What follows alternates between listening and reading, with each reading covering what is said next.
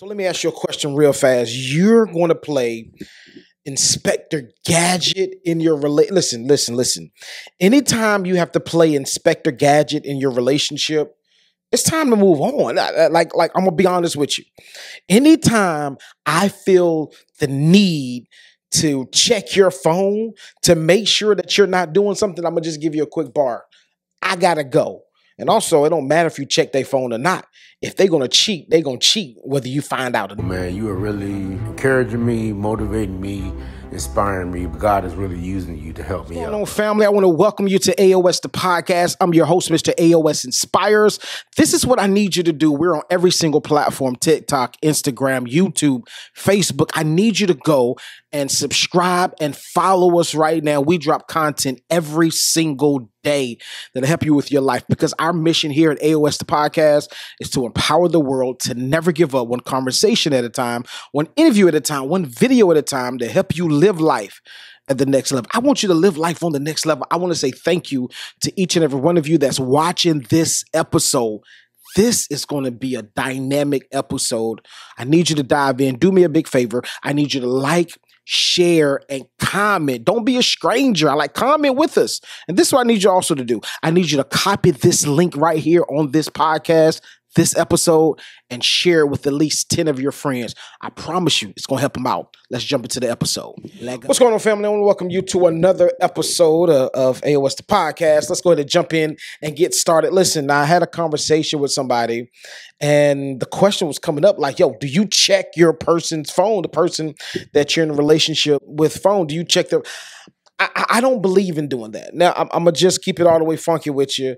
I'm transparent in this episode, this podcast. Y'all already know I'm transparent. But I did deal with something like that in my first marriage. I did check the phone, and that's how I found out that my first marriage was going downhill, right? And I tell people this, I'm going to really keep it funky, which is the old school type advice. If you don't want to know, or you don't want to find something, it's crazy because they always say this: if you go looking for something, you're going to find something. And it's not necessarily, now I'm going to tell you this, that statement is not saying that if you go looking for something, you're going to find something because they're doing something. That's not what it is.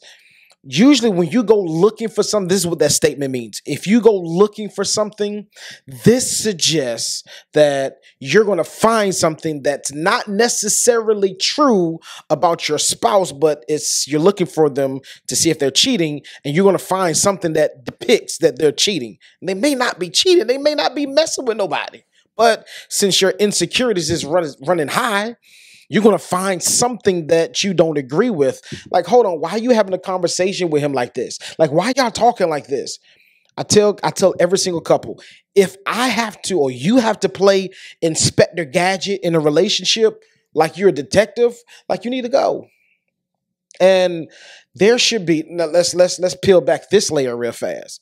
There should be some type of level of trust in a relationship. So many of you all don't have trust in your relationship, so you don't trust the person, right? And now, these are three, I'm going to give you three areas real fast that I'm going to be honest with you, I'm making up on the spot, but there's three areas that I really want people to horn in on. Discipline, that's a major one, right? And the reason I say discipline, I'm going to just give you the three real fast. Discipline, insecurity, that's a major key. Discipline, insecurity, and being healed. Those are three areas that I think that a lot of relationships has to work on. Number one, discipline. The reason I say discipline is because most people, let's clear this up. Most people check their spouse's phone and they feel like they're doing something because chances are they're doing something. They're having conversation that they have no business having. They're talking to people in manners that they have no business talking to them in. Let's call a spade a spade. All the situations and all of the relationships that I've ever had the pleasure of talking to, or counseling, or giving some words of advice, or giving some sound wisdom, usually when there's some suspicion, right? I'm not talking about, I'm gonna be honest with you, I'm not talking about people playing. That's not what I'm saying. You guys play in your marriage and you're like, oh, your little girlfriend, I'm not now I get it. Behind every joke, there's some truth. However, there are some couples that just play like that. Like, I mean, don't take it too far now, but there's some couples that are playful like that. I find no issue with it, right? But it depends on how you play. Some relationships dynamics, they don't like that type of play, right? So it's all cool in the game. So it all depends on what works for you and your relationship. But most times, most statistics show that the people that are thinking that their spouse is doing something, or they're blaming their spouse for doing something, generally they are busy doing something, right? And it never fails. They're doing something that they have no business doing. So the first one was discipline. The second one's insecurity. Check your insecurities at the door. Everybody has some level of insecurities, right? And when I say some level of insecurities, it's not to the degree where you feel insecure because another man is saying something to your woman. Is my wife cheating? Or is my girlfriend cheating? Or if another woman says something, not that insecurity, right? I'm talking about the insecurity to the degree where if somebody crossed the line, and I get it, some of y'all gonna say, oh, but they crossed the line. No. But some of you, before they cross that line, you skeptical, like, hold on now. Jealousy rises up. Right. And I look at it like this. I'm going to say this, and this is just how I feel. There's no scripture backing it. There's no facts. This is just how I feel. I don't think that it's a bad thing to be jealous. And the reason I say that, because the Bible says it explicitly. God is a jealous God. Right. Now, I think that the damaging part for us, right, is that when people are jealous and there's no need to be jealous. It's just that you haven't checked your insecurities at the door. Maybe your insecurities just run too deep. Let's really be honest, right? And I'm going to talk to all facets of relationships as it pertains to this, because many of you feel like, yo, I should check it if you're not hiding anything. No. I don't believe that. You shouldn't want to check it. Listen, I'm going to tell you this. I'm just tell you this.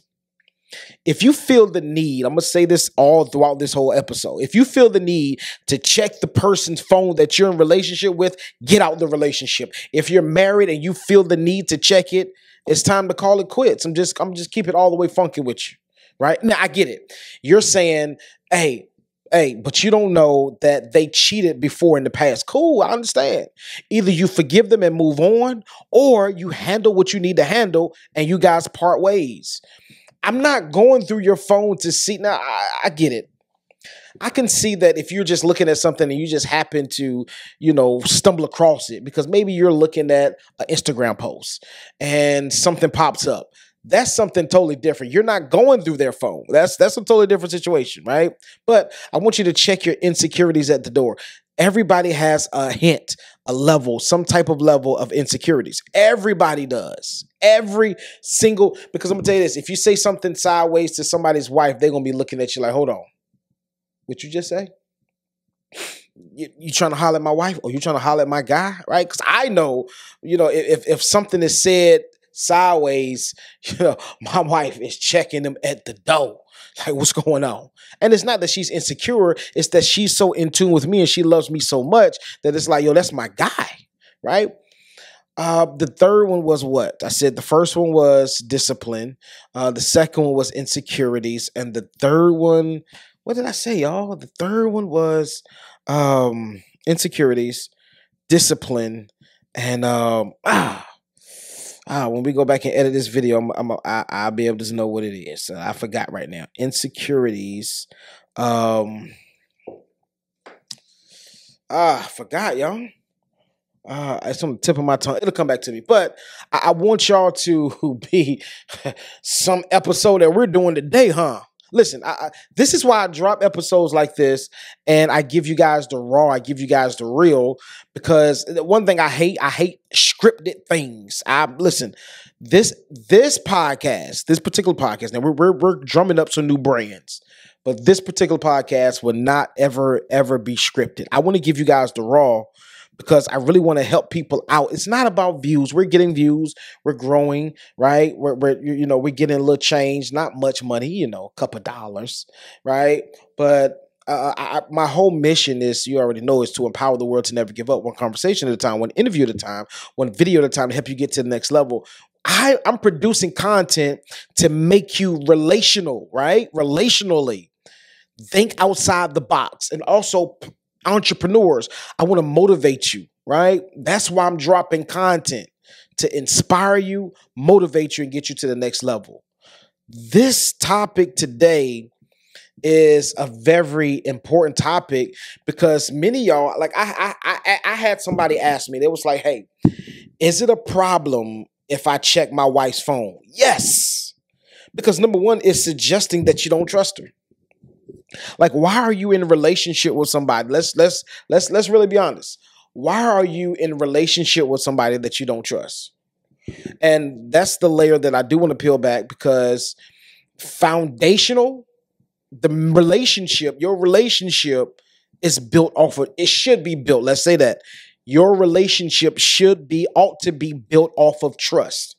If there is no trust in the relationship, you have nothing to stand on. I'm going to say that again for the soundbite. If I don't trust you in this relationship, we have nothing to stand on, because my mind is always going to be running. My mind, and I'm going to tell you this, many of y'all so toxic, you love being in relationships where you don't trust a person. And I know many of y'all, I don't like being in a relationship. Yes, you do, because you stay in that toxic, dysfunctional relationship year after year, second after second, minute after minute, month after month, week after week, day after day. You stay in this toxic relationship, and this is the sad part. What's going on, family? I know that you're enjoying the episode, but I had to pause to ask you a quick question. Have you ever been through anything in life that was so life-altering that it changed your life forever? I mean, have you ever been and had a job and you lost that job? I mean, your dream job. You lost that job for whatever reason. Maybe you're an entrepreneur. You started a business, and the business started off great, and then it seemed as if it was going downhill. And now you're at a place, you lost your marriage, you lost your children, you lost some major things in your life. And now you're at a place in life where you're like, hey, this is the end of the road. I don't see it getting better. I got news for you. It will get better. And I wrote a book just for you. It's entitled Winning After a Major Loss. You need to go and get your copy. Go to barnesandnoble.com, go to amazon.com, get your copy right now. Winning After a Major Loss. I promise you, it's going to change the trajectory of your life. It's going to change your mindset. Most importantly, it's going to change your heart about your situation, because I promise you, you can win after a major loss. Go get your copy now. Barnes & Noble's, amazon.com. Order your copy now. Let's get back to the episode. Toxic. You know that you can't trust this brother. You know you can't trust that. So listen, why are you are with this person? Because number one, you like dysfunction. You like toxicity. You enjoy, let's really be honest. I listened to the Cat Williams interview, and he said something so dope. Toxic women are fun. Whether you want to agree or not, toxic women are fun. All the toxic women in the back, y'all shut your mouth. Listen, they are fun. Toxic women are fun. Now, let's break down this toxicity. Many toxic women, now, you got to look at it as different angles, right? What does toxic mean to you? Now, it all depends on how you look at it, because most toxic women, right? Now, is toxic a good thing or a bad thing? That's relative. Like, you may think it's good, somebody else may think it's bad. It's all relative, right? We all have different likes. We all have different angles and different dislikes, different desires, different wants, right? So it's going to be different for everybody. However, toxic women and toxic guys are exciting to the other sex, to the opposite sex. They're exciting. Why? Because most toxic people are always spontaneous. Most toxic people love to have a good time. Let's really be honest. Let's call a spade a spade. Many of y'all that's watching this right now are super toxic, but you super fun to be around, right? I was having a conversation with my best friend this week, and we were just breaking down relationships. And this is what I said. You got to learn what you can deal with, right? What I can deal with and what you can deal with as a man is two different weights. It's two different levels, right? I can deal with clinginess. I can deal with a woman that just wants all of my time. However, on the flip side, this is real life. I'm not just using this as an example. I can't deal with a woman with a nasty attitude. I can't deal with a woman that will say hurtful things, and I'm not saying, I'm saying this not even in a joking manner. I can't deal with a woman that says disrespectful things to me in the moment of her being angry or just being aggressive. I can't deal with that. However, there are some men that can deal with it. There's some men that are cool with their woman being really, really, really aggressive. I mean, just cussing them out. They can handle that. I can't, right? It'd be World War III. I don't believe in hitting women, but it will be World War III in that house, period. Because I'm a dominant man, right? And with the dominant feature or dominant mentality or dominant personality, most dominant people, let's really be honest, most dominant people can't deal with disrespect from another person at all, right? And that's why many relationships don't work when both parties are dominant. It's hard to have somebody got to be submissive. Somebody got to bow down. That's truth. I ain't trying to be funny, but that's real. Somebody has to be like, you know what? You got it, right? Somebody got to throw in that towel. Listen, both parties can't be to the degree where it's like, yo, no, it's my way. No, it's my way. It can't be like that, right? So, just listen. Let me. If you got to check your guy's phone, leave him alone. Right? I'm telling you this. I'm telling this to women. I'm telling this to men because there are many men, mostly women, that say that they forgive you, but when something comes up that's similar or they feel like we're going down the path again of you cheating, they bring up old stuff, right? I want to publicly in this episode put this out there. If you forgive that person, man or woman, right? No matter who you are, because some of the fellas, we hold grudges too sometimes. Sometimes we still, listen, babe, I forgive you for this, but we keep on bringing it up time after time. We get in every argument. But you remember what you did last week, though, y'all? I know I forgave you, but you remember, so if you forgive a person, let's peel this layer back. If you forgive somebody, forgive them and move on. I know it's difficult. I get it. It's hard. But I'm not, okay, let me say this before I say what I'm going to say it. I'm not going to be in a relationship that you cheated on me, I forgave you, but then I'm going to still go through your phone as if I don't trust you. I get it. Trust has been breached, right? Because a lot of y'all ladies are going to make excuses. The reason I check his phone because he cheated. Okay, cool. So if you got to keep on checking his phone, leave. What kind of life is that to live? That's too much. I'm going to tell you this. If a man cheats on you one time, chances are if the opportunity comes again, he's going to do it again. He's going to do it again. Unless, now, I'm going to just say this. There's no such thing as, I accidentally cheated. No, you didn't accidentally cheat. Right? There's no such thing as I accidentally cheat. You can't accidentally fall into somebody else's bed. No, it's intentional, right? You may have tried to push against it, or you may have tried like, nah, that's not right. But temptation got the best of you, right? However, I mean, you just don't accidentally cheat. So what I'm saying is, I'm not saying this for every man. Let's get this out the box. Not every man, if he cheats one, he'll cheat again. But a big percentage of men, big percentage of women, if they cheat one time, chances are they'll cheat again. And I want y'all to really peel back that layer, right? Now, a lot of people, and I don't believe this, a lot of people will say, once a cheater, always a cheater. This is why you have so many people that look through their spouses or their person that they're in relationship phone, but everybody's not married. So they look to the person that they're in relationship, they look to their phone because of that type of insecurity. Most people that have cheated and you forgave them and they're still looking through your phone, they may have forgiven you, but the pain that the hurt caused, they have not gotten over that yet. That's why they keep on checking it, because they feel like, they're going to do it again. No, I mean, that's the whole point. Why am I going to still be in a relationship with the person? Because number one, as I check your phone, this signifies that I believe that you're going to do it again. This also signifies I don't trust you. This also signifies that I am not secure enough in myself to say, you know what, I'm stepping away. You know what, you got it. You got it. I can't move further in this relationship because the pain cuts too deep. Let's really be honest. Like, this pain cuts deep. And I refuse to allow myself to be in this situation month after month, year after year, day after day, because I don't trust you. One of the most dangerous, and this is real. Let's really be, let's listen. Like they say, let's keep it a buck. One of the most dangerous relationships to be in is a relationship where you don't have trust. That's one. Listen, that's a bar. One of the most, and I'm not saying it's the number one, but it's in the top 5. When I don't trust you, that's a dangerous relationship to be in. And the reason when I don't trust you is because now my mind gets to running and it gets to going. And when your mind gets to going and gets to running, this is what happens. You think irrational, you act irrational, and you move irrationally, right?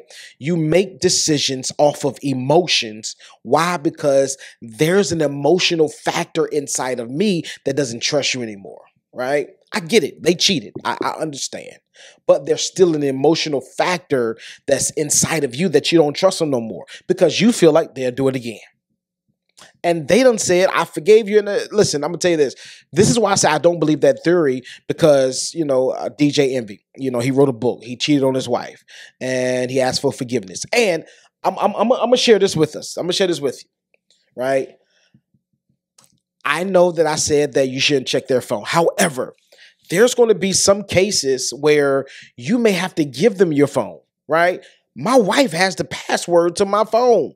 She knows the email, my emails, she got everything, right? I have nothing to hide. For what? I'm going to share this with us, right? Before we talk about DJ Envy. Cheating is a full-time job, especially those that cheat and lie. When you cheat and lie to the person that you're cheating with, that's overtime. Why? Because they really don't know your situation. You lie. You didn't tell them that you was married. You told them that you were single, but you don't pick up the phone at night, right?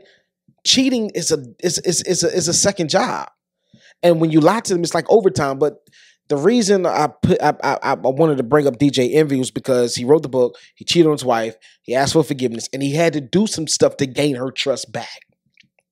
Right? This is why I say the saying, once a cheater, always a cheater. But there is a big percentage. Studies do show this, that if you cheated once, chances are you will cheat again. I want to get into that cheating part too. But I'm looking at DJ Envy. I don't know his situation. I don't know if he hasn't cheated. I don't know. But what he has told the public is that he has not cheated again. Now, be prepared, ladies and men. If you're the one that has cheated, be prepared to roll out the red carpet to make them feel comfortable. And if you don't get to the place where you're like, listen, baby, I'm going to do whatever it takes, man or woman, I'm going to do whatever it takes to gain your trust back. If you're not willing to do that after you have cheated, you are a trifling person. You trifling. And the person that's dealing with you needs to say, holler at me later. Matter of fact, don't holler at me later. I'm gone. They need to leave. Because if you don't want to do the necessary procedures or the necessary steps to make the person that you claim that you love, that you cheated on, feel comfortable being in a relationship with you again and fully being committed to you and really fully trusting you, and you don't want to do the steps, whatever it takes. If it takes you calling them every time you get to your destination, you need to do that. If it takes for you to, hey, here go my phone right here. When you get home, go ahead and do your thing. Do that, right? You need to do everything you need to do, especially when they take you back and forgive you and trying to move forward and trying to build a relationship with you again. Like, this is what you need to do. You need to do everything possible to make them feel comfortable. And I know many of y'all gonna be trifling and smart. I ain't trying. Listen, if they don't trust me, they just don't trust me. Well, guess what? Move on. Stop wasting their time. And I want to talk to cheaters. I understand. I'm not hard on you guys. You men or women, those that cheat. I'm not hard on you because I understand. I tell people this all the time. How does cheating happen? Cheating happens most times when there's a deficiency in the house. And it kills me when women be like, I do everything. I give him sex when he want to, and I just do everything. I'm just a okay, cool. I get it. You think that you're the perfect you think that you had no dealings and no doing in leading this man to cheat. You're sadly mistaken. Just like women would say to men, you don't want to communicate your feelings. That may be true. Most men are not good communicators as it pertains to their feelings. However, women, you ladies are not great communicators either. Why? In some areas. Why? Because you'll communicate about your feelings. You'll communicate about things that you want to do, but you don't communicate to him on a level where he feels comfortable and vulnerable talking to you about the deficiencies in the relationship. Maybe, just maybe, you don't give him enough sex. Maybe you don't give him enough mental stimulation. Maybe it's just that. Or maybe you're stuck in your ways and you're like, listen, I'll never change. I ain't cooking, I ain't cleaning, I ain't do whatever. So what I'm saying is most times I'm talking about for men. Most men cheat because of deficiency of something that they don't get at home. And they're looking for that in another woman. That's why most side chicks, right, are the fun ones. I mean, like, guys have fun with the side chicks. I mean, have major fun with the side chick. Why? Because it's just a good time, period. But I want to get back to the main before I let you guys go. If you feel it necessary, right, especially those that your person hasn't never cheated, if you feel it necessary to check their phone, you need to recheck and reevaluate your whole relationship. Because if I'm checking your phone, that's another job. So when you check somebody's phone, let's go do this real fast before I let you go.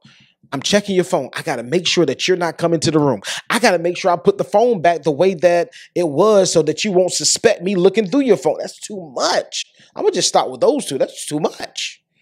Then many of you go as deep as now you got to check and write down the phone number, star 67 the phone just to see who picks up. That's too much. I would rather to tell you this relationship will not work because I don't trust you and go about my business rather than stay in toxicity and dysfunction in a place where I feel like I'm being cheated. Now, I'm done. The danger of cheating, they can bring some home to you. And that will be the worst. Many people say, what is your main factor? How do you not cheat? I don't cheat because I hear horror stories all the time where women catch diseases from men that they thought was faithful to them and committed to them, but they stepping out.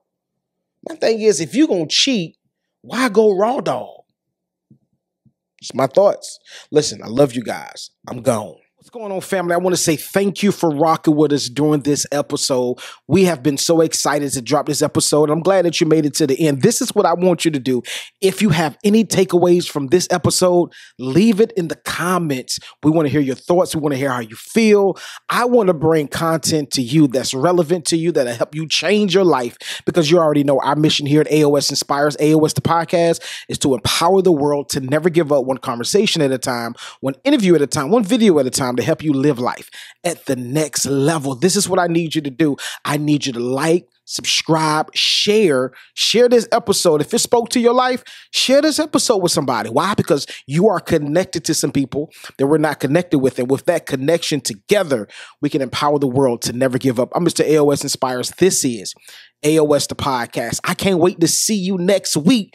Just in case you didn't know, we drop every single week, 3 times a week. Mondays, 8 a.m., Wednesdays, 8 a.m., and Fridays, 8 a.m. You need to catch an episode. Matter of fact, catch all 3 episodes. It's going to be fire.